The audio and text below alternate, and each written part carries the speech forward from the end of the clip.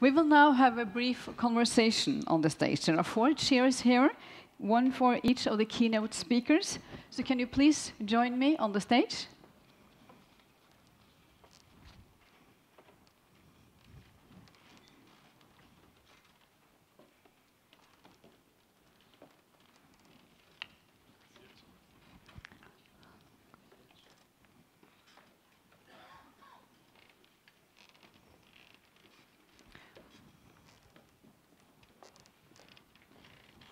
Yeah, that's good. You make sure that's not a microphone.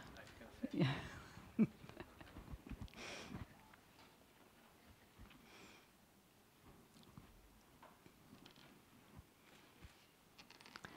We are in the spirit of sharing here, so there are 2 handheld microphones that you share between you. Amina, Mohammed, you gave us a very moving speech. Thank you so much. And we could hear the audience here applauding when Minister Brende talked about the elimination of extreme poverty by 2030. Do you think it's a realistic goal? And do you think there is enough political will to fulfill it? Okay, absolutely. I think where there's a will, there's a way. And I think that gradually we're seeing much more political commitment being built just because people are beginning to look at the implications of it.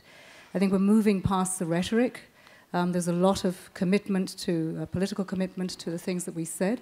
But when we've now started to speak about the how, and really looking at the scale at which we want to go to and the commitments that we need, the implications of it are being unpacked in many conversations around the world. And so I do think that people are beginning to think through to the reality of making that happen. I think also that we're finding stronger governments within our developing countries who have got plans that didn't have them 12, 15 years ago. These are plans that were driven by consultants and prerequisites for financing. And I think now that many have visions of their own, and you see, for instance, the African Union talking about the eradication and not the reduction of poverty, or otherwise. So yes, I do think that there is a commitment. So what about the 2 others? Are you also strong believers in that that goal will be achieved? I think it can be achieved. Whether it will be achieved depends on a few things. One, if I could come back to what Tim was talking about and others, too often we look on investing in education and health, et cetera, as almost an act of charity, which is a derivative of growth and ending poverty. And we need to look much more at how investing in it will create the end of extreme poverty. Because, and you would expect this, of course, from UNICEF, but the next generation that will decide whether or not we are at that goal are today's children. And if they're not equipped to have the skills to lead this, then it's not going to happen. And if I could make one very short final point, this begins at the very beginning. If a child who is about to be born or within the first 1,000 days does not get the proper nutrition, does not get the stimulation of hearing parents speak about interesting things, even if the child doesn't quite understand them, if the child is the victim of violence or abuse, that child's brain does not develop, literally does not develop, and for the rest of that child's life, that child will not contribute to the elimination of poverty. So we have to start very, very early. Evans, you believe it too? Yeah, I believe that by setting an ambitious target, we'll get much closer than we would if we didn't set that target. Secondly, I think, and I would agree with Tony, that we need to look at it as a comprehensive effort across all development sectors, and that's why I particularly mentioned the need for us in health to move beyond regressive and equitable financing to prepayment systems, because we know that 100 million people are impoverished annually because of paying for health care as you go, right? And so the health sector has an important role to contribute just on that front, let alone the opportunities for people to pursue education and employment not constrained by illness. And the last thing, I would come back to Tony's point, which in his speech, if we don't achieve it, it's the right goal to fail on, because it is the right goal. Let's follow up on that. Can you pass the microphone to the foreign minister? We have seen tremendous results in the health field. Are there experiences in that field that you think can be applied to education, like combining the private sector, philanthropes, and governments and multilateral organizations? Yes, that's the short answer to that. I think it was also underlined here that there are lessons learned from the scaling up on health that can be an inspiration for what we need to do on education. But those two issues. So what is the most important factor? Let me say that those things are also very strongly interlinked. It was said by Mr. Lake, used the illustration of sanitation. For example, if you have no adequate sanitation facilities at the schools, you will not have girls attending the schools. You also need to have a health situation that makes the children able to go to school. We know, for example, with the HIV/AIDS epidemic that we have seen in Africa unfolding for many years, that there are children-headed families where children have to take the lead in the family because their parents have passed away because of the epidemic, and there are not even grandparents there. How can they manage, for example, to go to school? But I would like to come back to the broader issue of the MDGs, and I would say that what we can take as a conclusion here is that they are achievable, also very ambitious goals for 2030, but I think we also have to learn from the MDGs that we agreed on in 2000, in the sense that they have to be universal. They also have to be much more comprehensive, but without missing and losing the edge.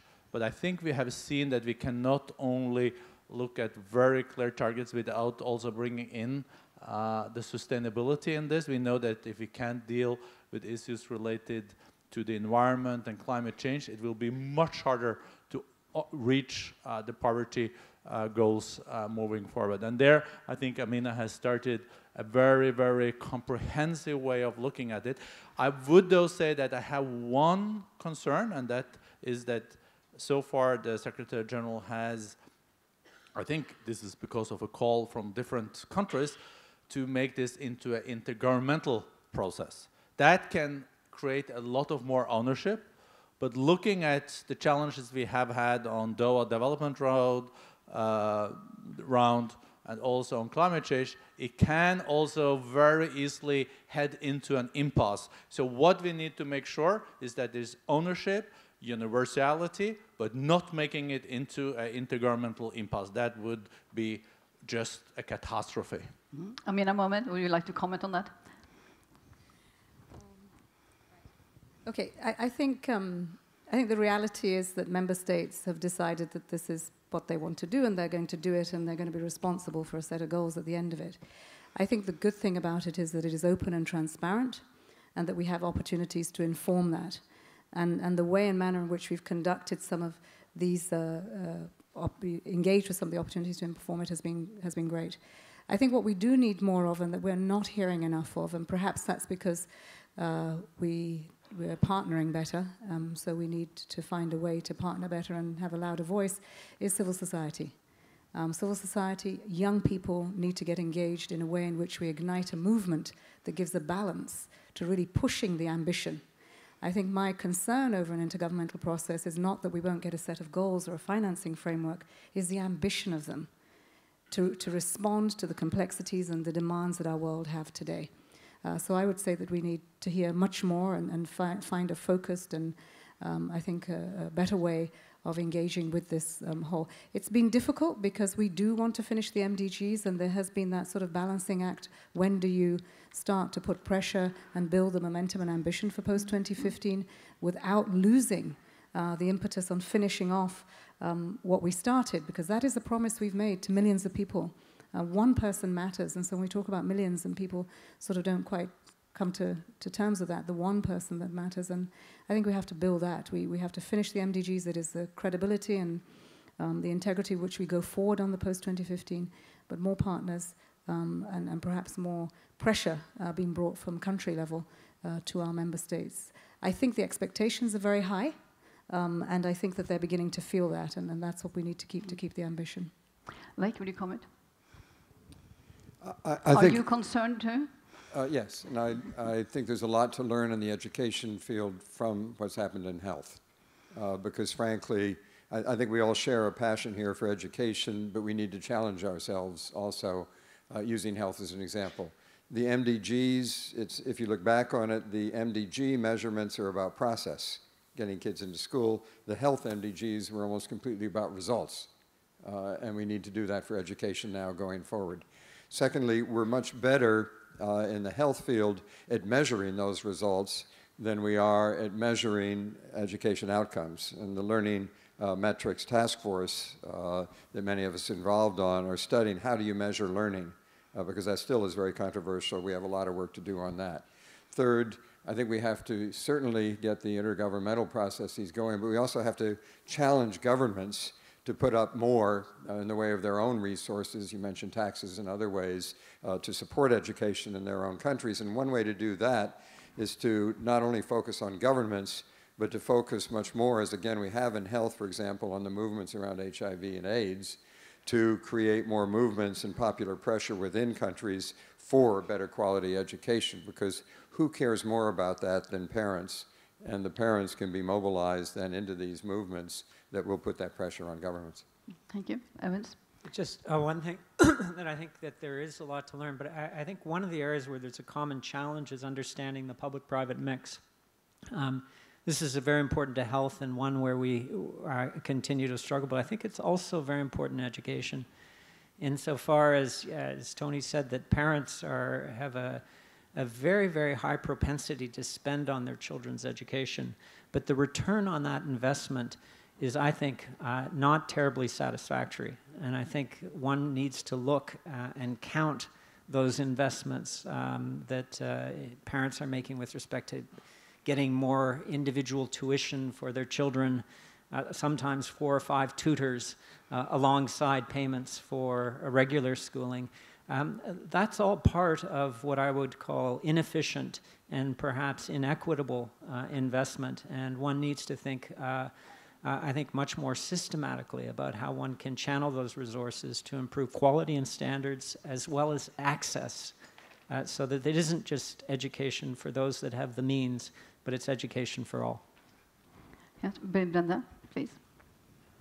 Just a short reflection on following up on something Mr. Lake said in his speech about this with education, education, and education. And you used illustration of Korea. And we know that one of President Obama's favorite stories is when his father left Kenya in the end of the 50s, early 60s, the GDP per capita in Kenya and South Korea was the same. And today, the GDP per capita is at least 20 times higher in Korea. And I think there is a clear interlinkage between what they did on the educational field, but it's also, of course, a combination of a lot of other policies for increasing competitiveness. So I think education is also, and this we have to remind ourselves, is a core responsibility as health is also for a nation state. So this new MDGs in this area cannot be a compensation, so you can use more, for example, for military expenditures because the donor countries come in and cover what you're doing on education. So this is a tricky balance. I would also say that under the very, very able leadership of my friend Amina, I'm sure that we're going to have a successful result when it comes to new MDGs, but it is going to be a bit more tricky because last time it was kind of a coup d'etat of the Secretary General. It was just put forward at, and it was the only coup d'etat I ever supported in my life and ever will support. It was put forward to the General Assembly and he just used the gavel and then they were there. But I think this time is going to be a bit more complicated, but I hope they will be ambitious enough so we can reach what we just talked about, eradicating all extreme poverty. But then it now needs to take also a lot of other elements, because the MDGs been fantastic, but looking back at them, of course, they were not totally comprehensive. Maybe that was the strength, but they didn't always make sense on all the details. This time it's going to be a different kind of process, and you can count on Norway's support in this work. Let's turn to child and maternal mortality. Most of it occurs in middle-income countries. And Amina, Mohammed, how can the international community contribute to maternal health, education, and poverty challenges in middle-income countries? Thank you. I think a lot of this has got to do with what countries do with their own domestic resources and how they target them better to building better systems, human resource capacity. And I think once you map the mix that needs to be supported in country, then I think that the international community can come with what it could leverage to move the needle in the right direction. I think often countries are fraught with competing demands for these resources. Hopefully, there is a better understanding now that beyond MDG 4 and 5, which I think sort of opened up the whole challenge of what you need to do, not just to invest in maternal and child care, but what you need to do to sustain it. Now we can begin to see a better partnership of moving different resources, different emphasis on how to support systems to carry this. I think that in education, the burden of expenditure on a regular, recurrent basis is huge. And I think the commitments that we've made in the past have not really taken into consideration the opportunities we have for technology now to reduce these costs and to get further and wider and deeper on a lot of things. I think we need much more homegrown priority setting of what it is that an education and a health system needs to do to respond in country. If I look at some of the curriculum that we had to attend within our country, just for primary education, we had 13 subjects. This was absolutely ridiculous, but it was one advice to another. So I think we need more coherence in the way in which the donor community supports countries, really tries to get behind improving the quality of a plan, the impact of it, and better helping a system respond in terms of the competing demands and the resources it has. That was the Christmas tree you were talking about. Yes, the Christmas tree will always be there because everyone has got a priority. But I think that ultimately, if we look to see what are the objectives, what are the end that we want to achieve, and look at the time frame we have for this development agenda. I often say that what we bring into the development agenda in conversations today is going to be 20, 30 years down the road. And I think that we need to be very clear about what can we do on this one. I'll give you an example, because when we talk about the Sustainable Development Agenda and really opening up the conversation to the economy, an inclusive economy, and much more resources from the business community, improving domestic resource base and the revenue mobilization through better tax systems, opening up, we find where the tax havens are now, we need to access them. The kind of legal instruments and the enabling environment you need in country can sometimes take years before that happens. I know the tax systems in my country, before we put in the kind of regulatory frameworks and legal instruments we needed to collect, it took us 6 years. Now, this is the development agenda that we're talking about post-2015. So there is a transition that we need to accommodate. I think we need to find better ways of doing this faster. I think it is incredibly important that business and parliamentarians are talking about the development agenda, because when we hand it to them, September 2015, they will have to run with it. And it's going to be pretty, I think it's now that we have to start talking about how we're going to be fit for that purpose as institutions, as governments, to be able to carry this to the scale that we need to. Evans? Yeah, I mean, I think this observation is a very fundamental one, that many of the constituencies that we're concerned with are in majority found in middle-income countries, meaning the poor. And this is sort of the reality of the post-2015 context. And it's inevitable in the sense that many of the low-income countries are now middle-income countries, right? India is a good example, and there's a very large number of people that continue to live in poverty in that country. But to me, it's really the agenda that UNICEF has been promoting, and not to steal your thunder, Tony, but really just endorse what you're doing, which is, it's really focusing on equity within countries, making sure that there's equal opportunity for all, for health and education. And this is a shared challenge. This is a universal challenge. It's not only low-income countries that have this, it's middle-income and also high-income countries, right? And to me, this means it's a natural for the post-2015 agenda, which is we really have to have a very deliberate and explicit focus on how we ensure universal entitlements to health and education in our countries, everywhere. How we do that, I think, is part of the joint agenda for learning. And there's all sorts of different contextual variables which provide a scale efficiency in global knowledge generation and sharing that can be used so that lessons can be identified across countries, which will allow us in different contexts to identify ways in which we might address some of those complex challenges that Amina's identified much more effectively by understanding what our neighbors are doing. Thank you. We will soon have lunch, but before that, I'd like to challenge you, Børge Brende. All of you have talked about the hardest to get, the fifth child, as you used in UNICEF, the 10% children. How to reach those who are hardest to get? What could be done? As I said also in my speech, I think we find those areas in conflict areas. We see now, for example, in Syria, there are 10 million people that need humanitarian access. There is very difficult with access. We know in Somalia, we know also partly in Sudan, we know in DRC. We have a lot of examples in those areas where there is conflict and war. It's very hard to reach with health. It's very hard to reach also with education. And we even see that there is tough to get the appropriate vaccination done.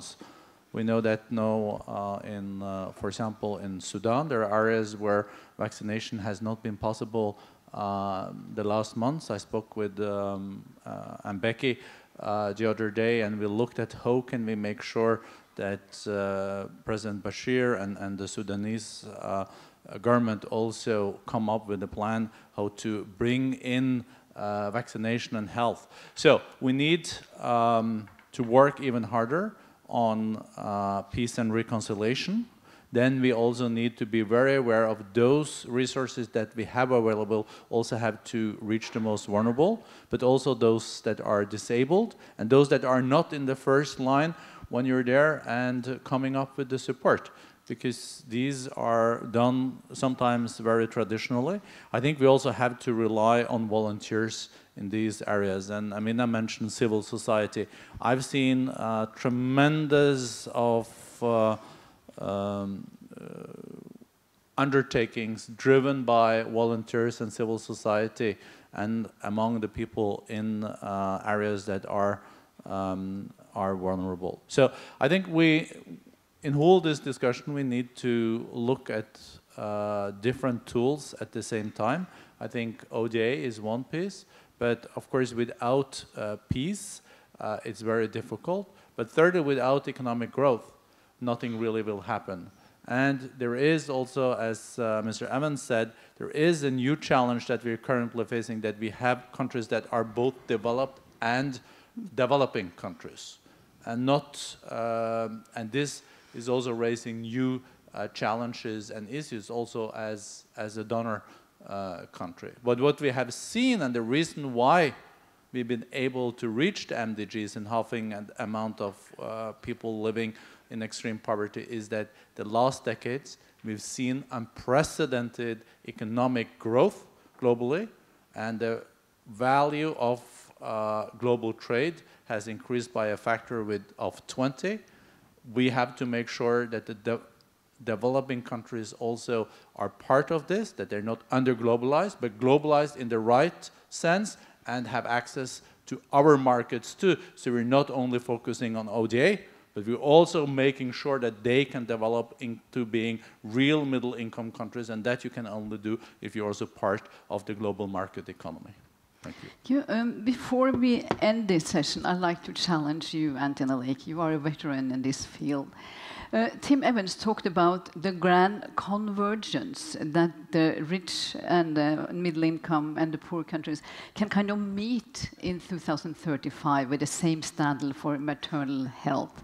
Do you believe in that vision? Is I it more possible? than believe in it. I think it is achievable, and our modeling shows that it's achievable. If we do exactly what so many have said here, which is to invest in every country in the areas in greatest need. What is that? I can't see. I can see 09876. Is that for the whole session, or? We are me? about to wrap up now. Okay, yes. then, because I could wave my arms around and speak on this forever. Let me just make some You thought very we had brief 15 points. hours left, yes? The reason to invest in the most disadvantaged areas is fundamentally in rights, because rights are universal. Every child, wherever that child is born, has the same right to a future. But beyond that, let me emphasize what I said before, which is that our studies show, and more studies show, including the IMF, that when you invest in equity, when you invest in the most disadvantaged areas, you get the biggest return on investment, because the results are bigger. The traditional view has been that it's too expensive, takes too much time to go into those areas. In fact, those additional costs are outweighed by the benefits. How do you do it? I would simply argue, after you decide you want to do it, is first of all, innovation. The cell phone is transforming how we can reach into these communities.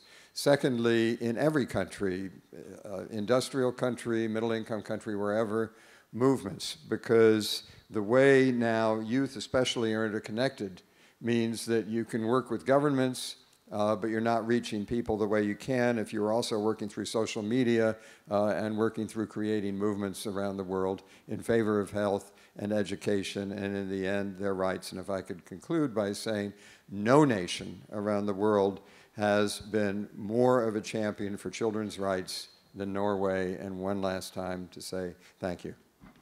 And let me then say thank you for participating in this conversation. Thank you very much. So you might leave the stage if you like.